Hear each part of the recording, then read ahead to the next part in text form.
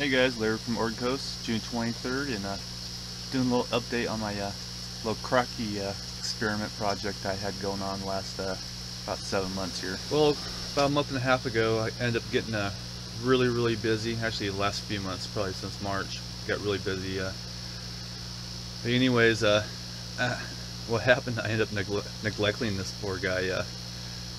Didn't do any water changes, probably for at least 6 weeks. And I was doing a little bit of cleaning or moving some stuff around in the greenhouse, and I saw this guy. I'm like, oh man, he was dead. He had like maybe 3 leaves. All the leaves completely fell off, and he had 3 green leaves left, and he was in bad shape. He looked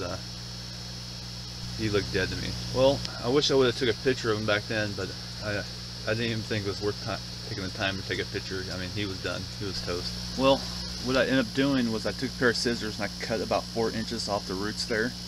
And the roots were brown, slimy, just nasty, smelly.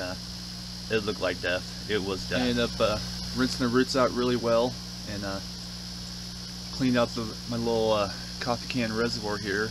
And then somehow this thing bounced back to life.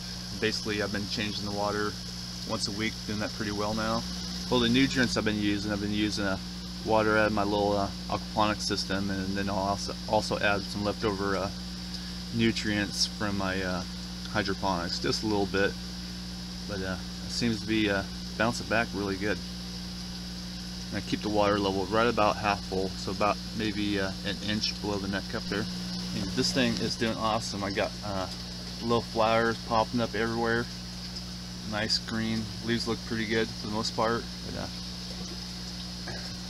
I gave him a little nickname probably a few months ago, Little Rocky, and he's definitely living up to his name. So, all right, just want to show you guys. I haven't killed him yet, darn near, but he's still alive, still alive.